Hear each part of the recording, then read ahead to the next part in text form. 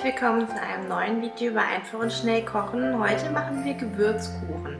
Dazu benötigt ihr 125 Gramm Butter, 250 Gramm Zucker, ein Päckchen Vanillezucker, 4 Eier, etwa eine halbe Flasche Bittermandelöl, Salz, Muskat, eine Messerspitze Nelken, 2 Teelöffel Zimt, 350 Gramm Mehl, 50 Gramm Kakaopulver, 4 Teelöffel Backpulver und 125 Milliliter Milch. Ihr gebt alle Zutaten in eine Rührschüssel und lasst daraus einen Teig kneten. In der Zwischenzeit könnt ihr schon eure Backform etwas mit Butter einfetten. Der Teig ist dann in der Regel auch schon fertig und kann in die Backform gefüllt werden.